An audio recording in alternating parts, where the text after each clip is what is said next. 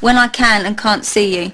Being kept in the dark is the perfect way. It's the perfect way to stage manage the tabloid press. What you don't need to do is come pouring out of a car with everything on display, arm in arm, kissing each other, because then it's all over. The game is up. Everybody knows what's happening. Front page of the Daily Mirror. Thanks a lot. We all get on with the rest of our lives.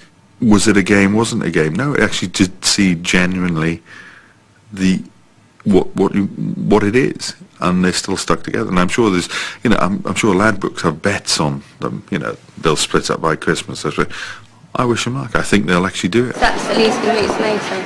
On leaving the jungle, Katie and Peter were kept hidden from public gaze in a posh London hotel. Up here's good for us too, because I do a lot of writing up here on my computer, and that songwriting, that is. And Kate does a lot of practice in her vocals. It's kind of fun. It's a bit of a musical place here, eh? Very musical. Yes. Especially when it turns night time. Yeah, because we have music playing loud. And that's when I practice my vocals, if you know what I mean. No more filth. It's 2 weeks since Peter and Katie left the jungle. The re-release of Mysterious Girl has stunned everyone, including Peter, by hitting the #1 slot. And he's well on his way back to stardom. #1 award we present for special #1s from the Guinness Book of British Hit Singles. And we've got a book for you there as well, your name and your chart record. Really? So congratulations, man. Thanks very much. Hope it all goes well. It was the 973rd UK #1, and more awards followed. How awesome is that, eh? City UK. You know, it's I guess in 7 years things have changed, because you didn't used to get presented with #1 awards and stuff, but you know, with yesterday with the British Hit Singles and stuff, you know, giving me the disc, and then today CD UK giving this. It's very difficult to come back, and he's done it, and I really, really feel pleased for him. I mean, do you know what? He's a much nicer guy second time round, and I remember having a conversation with him when he came back, and he just said, I never appreciated it the first time round. I'm going to do so this time. Give me your thing so I can sign it. Goes off the car, Don't step in the car, let's put that. Sorry. What do you see? I feel bad doing this. I know, but we'll have to go. And when I want them to know that I feel bad eventually. Thanks for being nice and that, and coming to see me. Sorry, we've got to go, guys. I need to close the door. Sorry. Because we've got to go to a meeting and that. The highlight of the #1 week is a live appearance on Top of the Pops, and Pete's reunited with Bubba Ranks, the rapper. How you guys doing out there, man? This is Bubs right here, the fugitive. They found me. I'm here on prison. After a nationwide search, Bubba's been found and is probably the hippest employee the Carphone Warehouse has ever had. I said tonight is your lucky night. Peter and Japlb with Bubba Ranks from the mall. This is a very proud moment, very special moment. Absolutely. Bubba and myself, Yep. #1 Top of the Pops.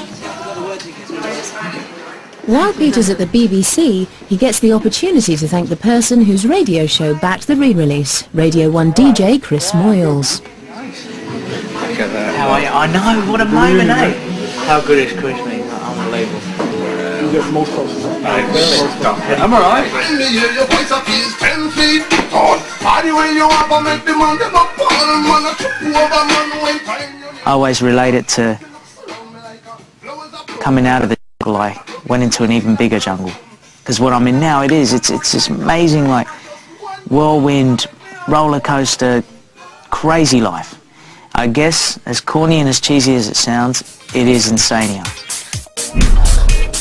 Coming up, what really happened to Peter in his break from fame, and a very unofficial photo shoot. A photo of my car.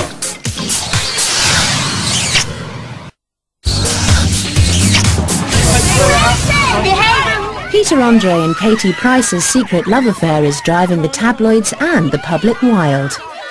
The frenzy of speculation has helped to drive Peter back to the top of the charts again. But how much longer will his comeback last? This is what makes it all worthwhile for me, you see. It's why I love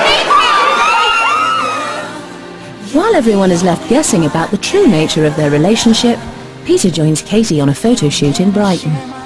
The Polaroid will look shit at first because I'm not warmed up. She knows how to play the camera, doesn't she?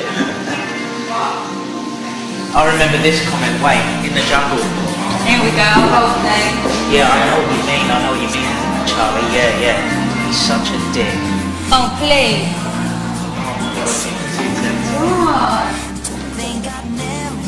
she was starting to become everything I wanted in a person.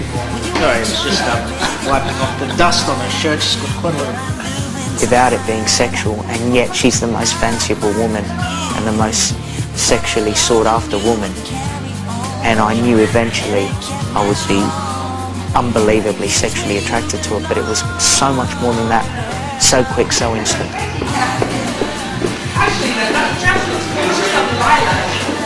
Just so you know, I'm here. I wanted to be close to my Katie. Yeah, I'm just putting the jeans on. Offer her support for today.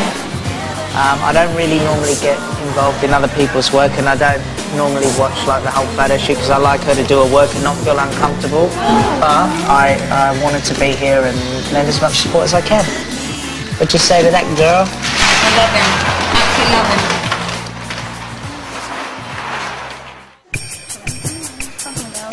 Still got the uppers?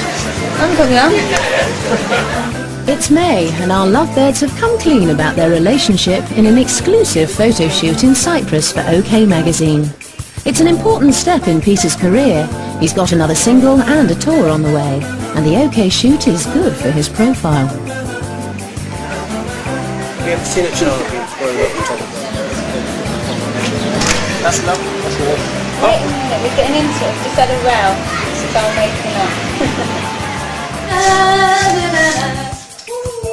But never ones to take themselves too seriously, Katie and Peter make use of the villa's living room to brush up on some dance moves.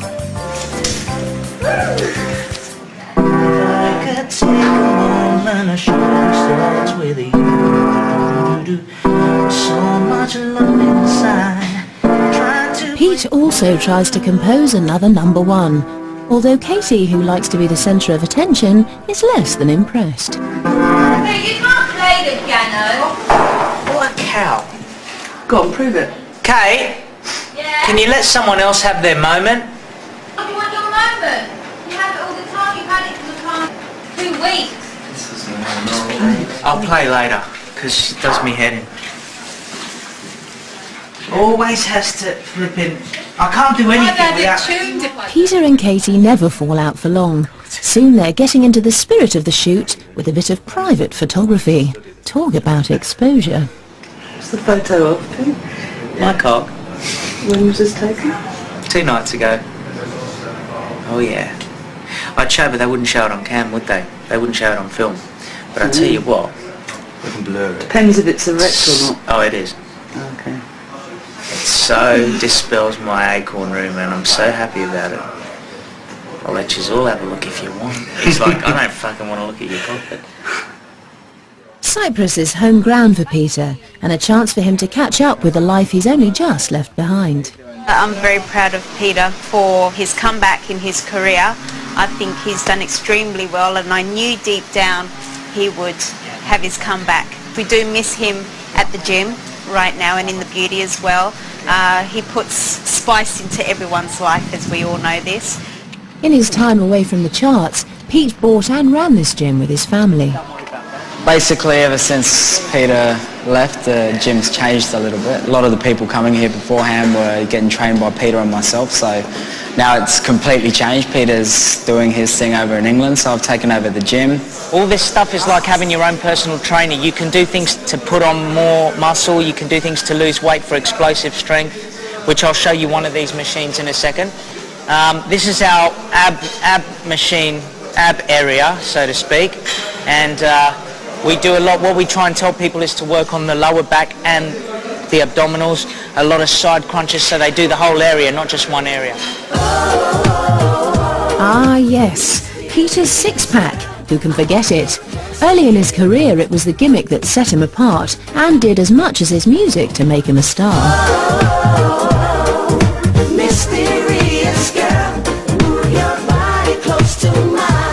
I'd been training so hard at the gym, and I wanted so much for that image to be shown. I'd seen Bruce Lee on TV, I'd seen Jean-Claude Van Damme, and I'd seen that guys liked them and girls liked them, and I thought, why? It's obviously because girls want to be with them, guys want to be like them. So I looked at video clips and I thought, well, nobody's doing it in video clips.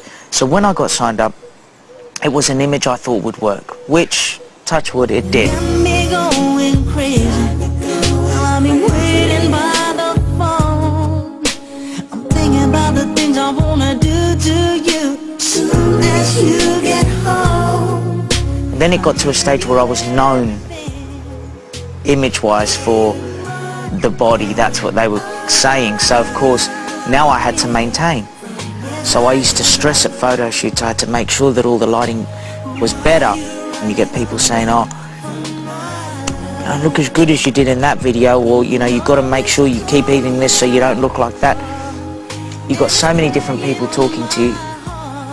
You get caught up in the hype, so to speak. It was a look that made him irresistible to girls, and even some celebrity fans couldn't get enough of him. I remember Paula Yates sort of always saying, you know, every morning she had a picture of Peter Andre on the fridge and everybody just looked at it. That was what got through the day. And it was that sort of appeal of, yeah, God, he's good looking. God, he's, you know, he's a fit guy. And he obviously worked out and was that. But that doesn't last. You know, you've got to be a bit more than looks. So in 1998, I'd actually been going for over 10 years. Because even though I got signed up in 88, I started recording and releasing songs in Australia in 1990. So by the time I got to 98 and I'd had, you know, thankfully I'd had a lot of success in Australia and England and Asia and all those places, I just wanted to take a bit of time out. Why you running away from my love? And I said to Claire, I want to leave now, just for a few months. Of course, a few months, I wasn't supposed to go for a few years. I went back to Australia. We had a family business. Me and my dad owned a beach resort out there, and Mum and Dad were running it, so I went back to help out. The break from fame did not bring the peace that Peter hoped for. In fact, it led to a mental collapse, as he reveals for the first time to our cameras on a noisy flight to yet another personal appearance. Anyway, when I went back to Australia, I thought I was starting to get really bad headaches, really bad headaches, like daily, they were getting worse and stuff, so I thought, maybe I'll go see a doctor for that. Well, when I got back to the family business and I was helping out Mum and Dad, one night I was there by myself and I just broke down into really bad into tears. I started shaking, my heart started beating fast, I started freaking out completely, and I got scared and I got taken to the hospital and they said, oh, it's just a panic attack. Well, I didn't know what a panic attack was, so it was the first time in my life I'd experienced it. But from that night on, everything had changed, you know. The doctor said I had so much stress, so much built up, and something from the past had been triggering me on to get this. So anyway, as it turned out, I had a very severe breakdown at a time when I thought I was at peace with myself. It was really bad. Mum and Dad didn't know, but I ended up spending 2 weeks in the hospital. All of a sudden I was like, oh my God, what have I done? I've been gone too long. I hit rock bottom. You know, there's things I will talk about, I'm sure, in a book one day. I could tell you a million stories about what I went through. And you wouldn't believe how it was Jekyll and Hyde. I was on both sides of the fence and I saw things really at face value. I saw my friends that disappeared. I saw a lot of things. I saw money that slipped through my hands and it was gone. And anyway, I went through a really bad stage for about 6 months. Then I decided to move to New York because there was a lot of writers out there and I wanted to go out there. I paid my own way, went and met with all these writers and I just started writing song after song after song. Wonder how I would survive without you standing by my side every night, every day. It was this love of music that restored Peter's Aussie optimism. Moving back to Cyprus with his family, Peter had more or less turned his back on fame. But then came the call of the jungle, and the encounter with a woman that was to change his life and fire up his creativity again. So Rose, thank you. Oh, thank you very much. I knew it because you done what you done on the night like that. It's a bit obvious, isn't it? Thank you. I'm happy because there's no pricks on it. The only prick I've got to worry about is that. Exactly. Like your style. Back home after the photo shoot in Cyprus, Peter and Katie are out of the closet. Peter's spending more and more time at Katie's Sussex mansion and reflecting on the twists of fate that have found him topping the charts and dating the UK's top glamour model. Try and figure this. I go on a show that all I'm hoping to do is just get by on, just get through it without being evicted first. Never in a million years think of winning it or be the last man standing or anything. End up falling for somebody that I totally did not expect to fall for, right?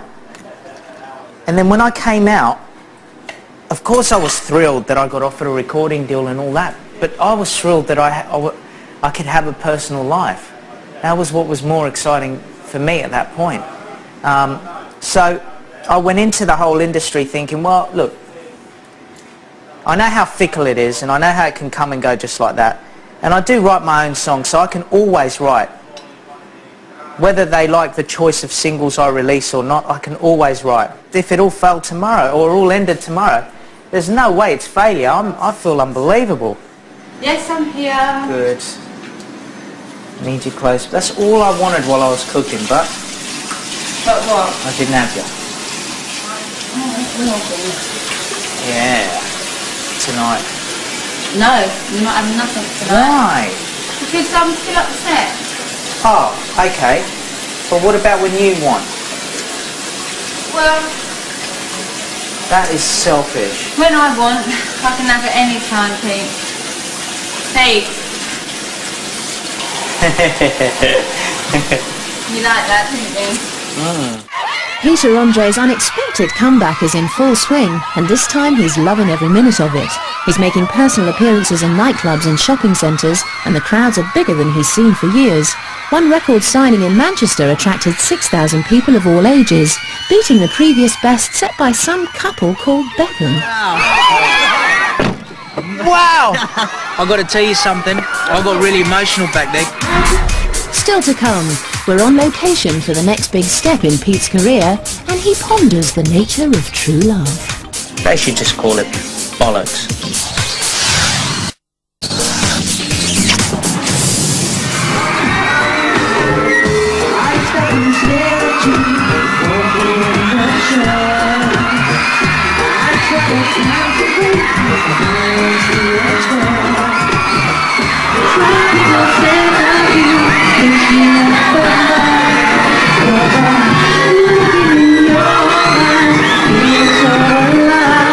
It's spring 2004, and Peter Andre is making the very most of his rediscovered popularity. It's my little mate from years ago. Yeah? 8 years ago. That looked absolutely amazing. I couldn't really hear what I was doing, but they were so good, that crowd. Bloody hell. Mate, that was amazing. Hey, in the mirror you go. Not you. Yeah, I knew that was coming. When she can, girlfriend Katie Price joins him to support her pop idol. I fucking love you so much. Good. Seeing that little kid was... Who's your daddy? Who's your daddy? Who's your daddy? Who's your daddy? Hey guys! What? Who am I? It's like a mirror then, isn't it? You're on your own this time, Pete.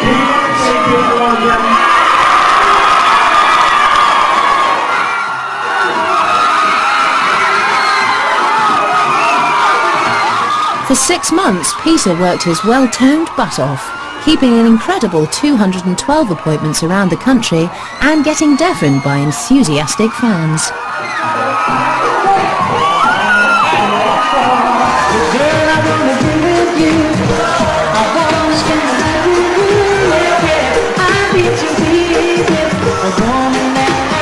Sing for me.